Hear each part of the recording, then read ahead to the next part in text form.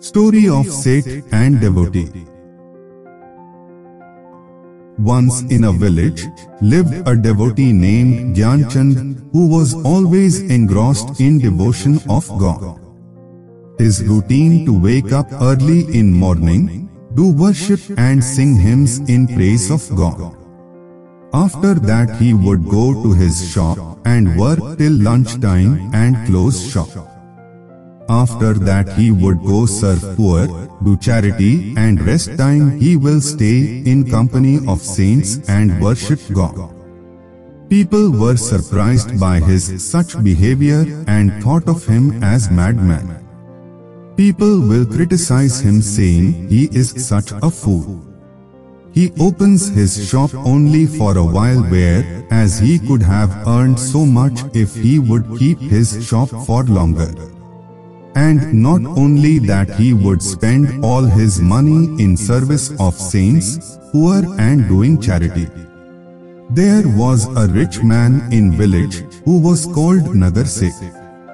One day, Seth went to meet Gyanchand and giving a cap to him, he said, "This cap is for biggest fool. So, I want to give this cap to you because I can't find a fool bigger than you. If you see someone who is bigger fool than you, then you can give this to him to wear." Gyanchand didn't said anything and kept that cap.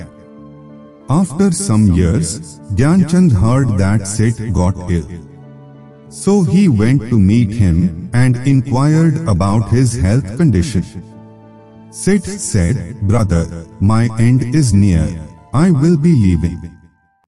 Gyanchand asked, "Have you sent someone there before you to make all preparations for you?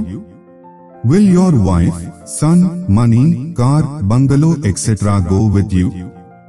Seth replied, "Brother, who will come? No one is going to come with me. I have to go alone. Family, wealth, palaces, all things will be left there.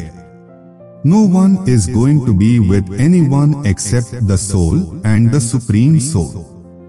Hearing these words, Gyanchand got up and went back to his home and returned to Seth after some time.